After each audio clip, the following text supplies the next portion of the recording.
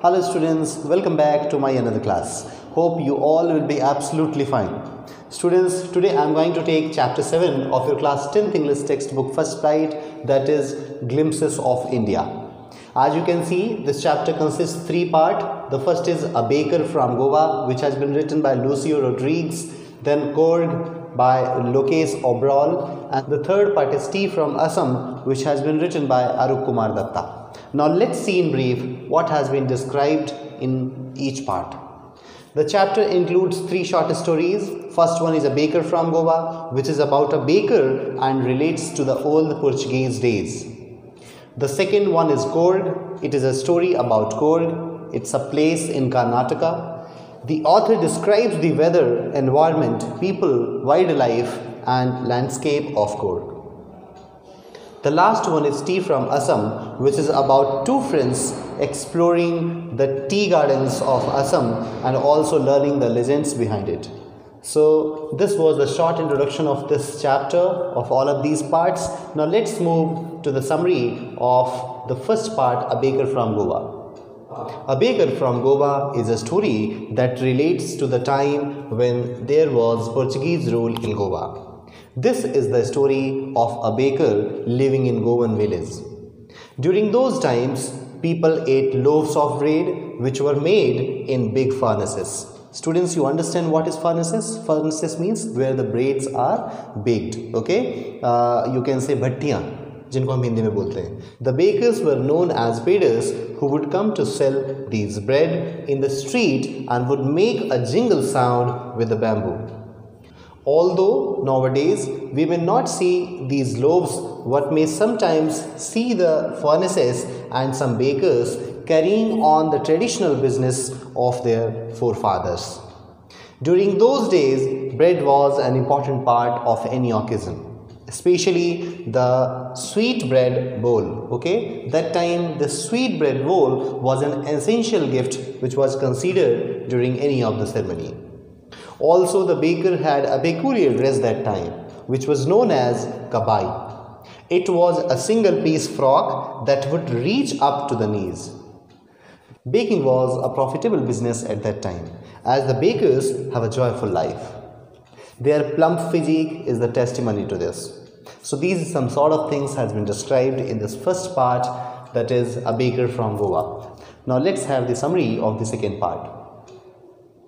When we take the second part, Korg, we find that Korg is a story describing the Korg or Kodagu, the smallest district of Karnataka. The author describes Korg as a heavenly place that lies between Bangalore and Mysore. It is certainly God's abode, as it has evergreen forests, spices and coffee plantations.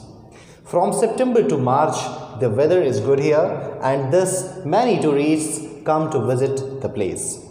There's a famous story about the Greek or Arabic descent of the Korg people, that a part of Alexander's army had to settle here as it was not possible for them to return. Thus, they settled here and married with locals. We may find people of Korg wearing kupiya, a long black coat similar to the kufiya that Arabs wear. The author says peoples of Korg are also very brave. The Korg regiment of Indian Army is one of the most significant regiments. Our first army chief, General Karyappa, hails from Korg. The forests and hills of Korg provide a major source of water to the river Kaveri. From the top of Brahmagiri hills, we can see the complete view of Korg. So here, what does the author tell us? The author tells us about the beautiful and the wonderful glimpses of India like Korg, which is full of richness and diversity. Now let's take the third part and have the summary of it. The last story, Tea from Assam, starts with the two friends Rajveer and Pranjal traveling to Assam. Pranjal is Rajveer's classmate and currently studying in a school in Delhi.